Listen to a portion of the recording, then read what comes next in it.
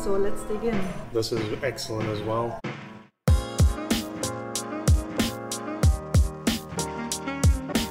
Hey guys! So today we're here in Chinatown, Houston, which is located in the southwestern area of the city. And there are a lot of cool places around here. We already made a lot of videos, right? We have. For example, we went to Gogo Curry, we went to Don Cafe, Aqua S, and Matcha Cafe Meiko. And today we're here because there's a new chain that just came to Houston. It came all the way from Malaysia. Yep. And it's called PappaRich. PappaRich is a Malaysian chain, like Sandy said, from Kuala Lumpur, Malaysia. The first location actually opened up in 2005. It is located in the northern part of Kuala Lumpur, which is the capital of Malaysia, and it's in a place called Batu Caves, which is a very special place that people visit when they go to Malaysia as a tourist. Highly recommend it. There's tons of things to do in Kuala Lumpur. The food is excellent, but today we're gonna try Malaysian food in Houston, Texas. Fun fact, this place is huge. They have over 90 locations all around the globe, including, I believe, Australia, Singapore, and New York. So this place is doing something right. So I've been here already before with Sandy. We love it. We wanted to show you guys, so that is what we're gonna do. We're gonna show you what to order, what it tastes like, and what to expect when you come and visit. So let's go and check it out.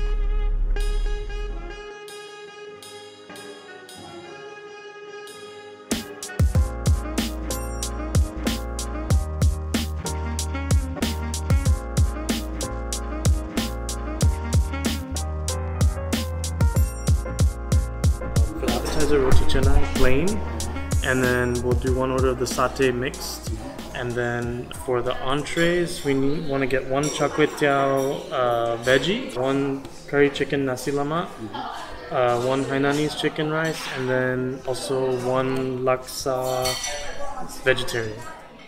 Thank you. The appetizers here. We have Indian-inspired dish. It's called roti canai. In Singapore, it's actually called roti prata. Same dish. What I like about this place is they have 3 different types of curries that you can dip in. A little bit of a sweet curry called sambal. You've got a meat curry, which is like I think it's a beef curry here. And then we have a lentil curry as well. And then you've got the beautiful bread here. This is what they eat in Malaysia and Singapore for breakfast, and also in the evenings. In Malaysia, they actually throw it in front of everyone where you're sitting. It's kind of a nice show, but really nice that you get it here. Over here, we have satay, which is basically a skewered meat dish with a beautiful peanut sauce. You've got, I believe it's beef and chicken here. This is something that it's got an Indonesian, Malaysian inspiration. They usually get it on the beach. You'll see guys fanning barbecues with skewered meat on there, and it is a treat as well. So let's dig in. They do give you a little pickled cabbage. It's also got a sweet taste to it. You can eat it with the dishes, or you can just enjoy it like it is right there. Right now. Ooh, that's a nice big piece. Alright. Excellent. Alright, so I'm gonna take a bite of each one and give you my preference of which one I like more. Let's go. This is one of my favorite things to eat. It was always something I'd love to go and eat on the beach in Singapore and Malaysia. These sell for like 50 cents a piece back home, which is awesome. The flavor is really good. It has that very sweet taste to it. It's very reminiscent of back home. Haven't been back for a while. Let's try the chicken though. Out of all the Malaysian places that I've been to in Houston, and there's been quite a few, some come, some go, some are still here, but this place has the best satay that I've had, so really, really big thumbs up from me. Alright, we got the chicken here. Oh man, and this one's not as tough. The chicken basically melts in your mouth as well, so I think out of the 2, I like the chicken a little more. Usually it's the other way around for me, but they do a really solid job on the chicken. This one's good too. So I have the delicious looking roti canai right here. It looks really good. It has like a really fluffy appearance. So the name actually looks like it's pronounced roti canai, but it's actually pronounced roti canai. So when we went to Singapore, We actually tried it over there, and you can actually see the people making it right in front of you when you're over there. But it's so great to have that actually over here in Houston. You actually get 3 dipping sauces. One is lentil based, then this is meat based, so I will pass on that one. And this is like, it has like a sweet sourish taste to it. This one is called sambal. It's my favorite. So let's dig in. We'll just break a little piece from here. And then I just dip it into my favorite one, the sambal.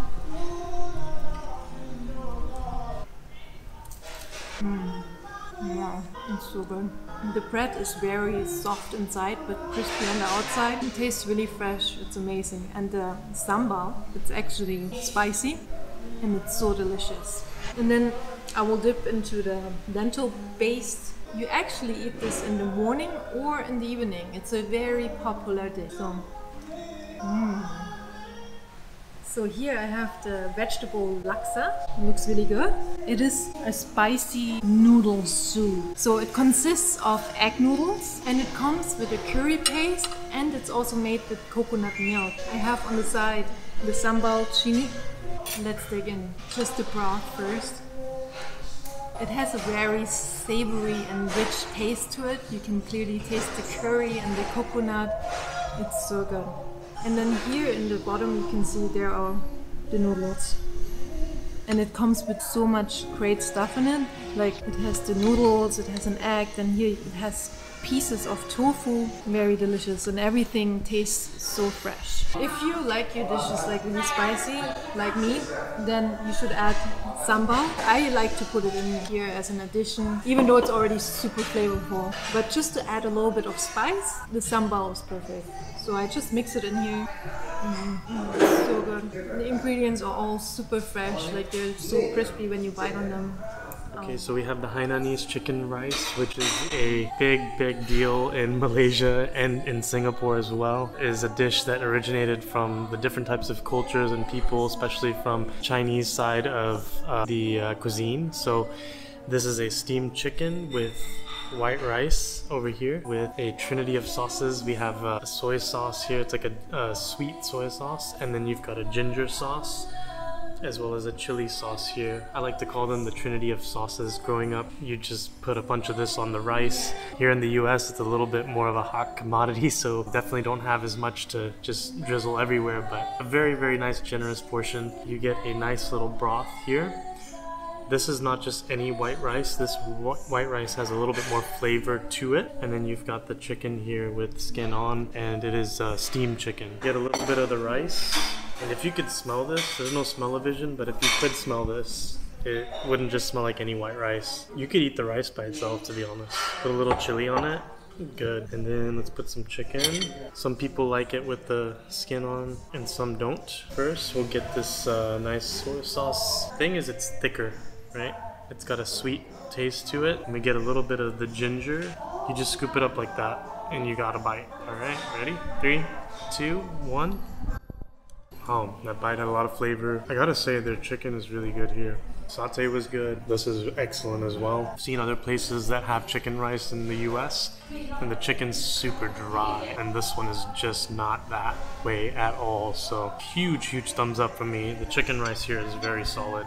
So here I have my second entry, because I cannot get enough. This one is called Cha Kway Tuao. Cha Kway Tiao. Cha Kway Tuao.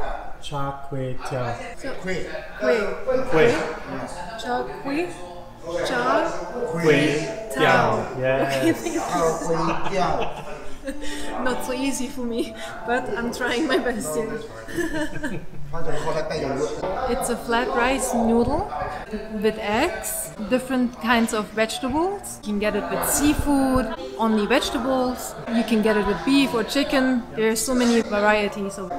This one next to the laksa soup is my favorite dish. It comes so nicely prepared here, like this plate, and it's served on a banana leaf. So let's dig into it. It's still really hot.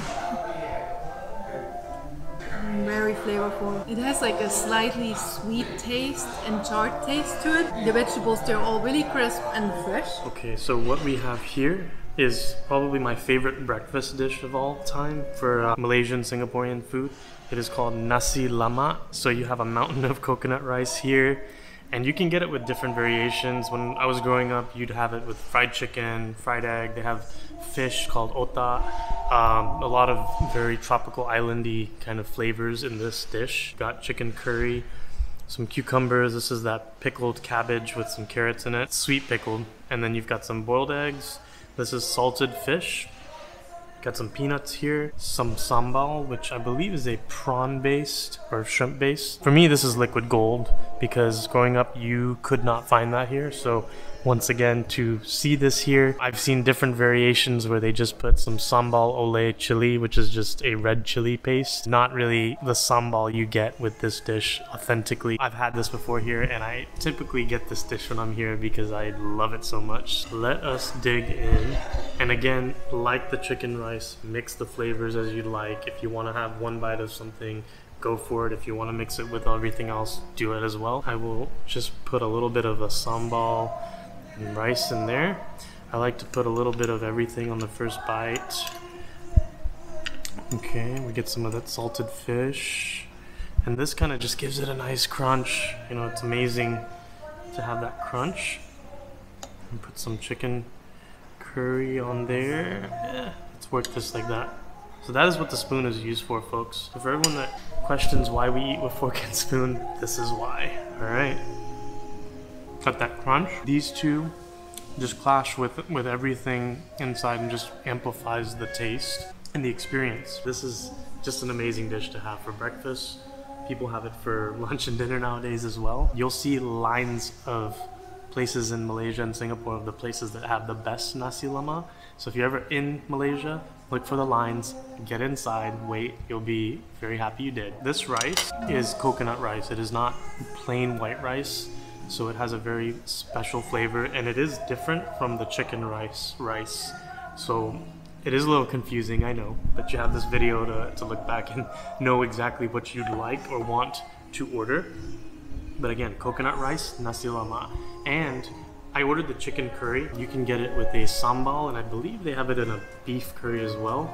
And you can mix and match as you'd like, but I went for the chicken just because this is a lot of food already, and we've had a couple other dishes, but I like to change it up every now and then too. So we have here the ABC. So this is the ice batu campur. Ice in Malaysia, they spell it A-I-S, but it is like ice, shaved ice here. You've got some red bean topping, peanuts. This is called chendol, which is a grass jelly, like something I've always seen in the sweets. Corn, and then you've got some tapioca jelly, I believe, or grass jelly here. Mix it. So we're about to ruin the creation, but all in the name of food reviews. You just kind of mix on the bottom here, and you'll see there's some syrups there. There's some syrup on top here. So basically it's our version of shaved ice. In Malaysia, Singapore, these countries have really hot weather and it's humid, so we need good shaved ice, and that's what we have here. So let us dig in. Oh, and they do put like condensed milk, I believe. Just get whatever you want, just like the nasi lemak. Mix it up or eat what you like. Oh yeah, it's nice. Give us some to try if you come here. And leave some space for dessert. Hey guys! So we just finished here at PappaRich. How did you like it? Oh, I love this place. It's so amazing. You know, the food, the quality, the service is on point. Yeah. Outstanding. Yes, A+ from me. Like, the taste of the food is amazing. Yes, oh my god. And the price is actually really, really competitive, I must say. You know, with all the food we ordered. I've been to other restaurants, and what we ordered would have cost well over $100, I think. Definitely, yeah. Like, I think with a generous tip, it was like $70. Yeah, so you that's know, really so good. That's to me amazing.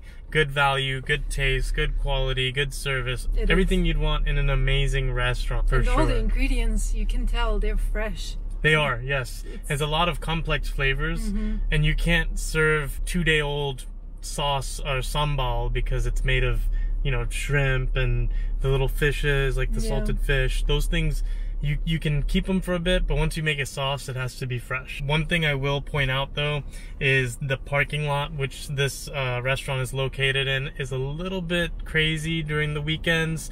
So the earlier you come in the day, or if you want to come on a weekday like we did today, came about 5 p.m. 5 p.m. yeah, and it was so it was still, it was quiet, plenty of space, parking. People are still kind of watching for spots, so just be patient, find yourself a spot well in advance. It's worth it, so it's worth it. It's definitely worth it. They have a parking garage as well, but I've seen it on the weekends and it does get packed, so that's a good thing, right? It's packed, meaning that there's a lot of good food here and the value, people are seeing that, so that's why they're coming to visit. Be sure to check them out. They do to-go orders, I believe, with food delivery apps. You can look them up. They do have a few locations in New York as well, and they've got locations all over the world apparently. There's like 80 plus in Malaysia, and just they're growing, and I get it. Saudi Arabia. Yeah, I think Saudi Arabia is coming soon, which brings me to another point. Their food is halal according to the staff inside. They didn't have any kind of signs or anything, but it is halal. Malaysia is a Muslim country, so halal is something that is very much the norm over there.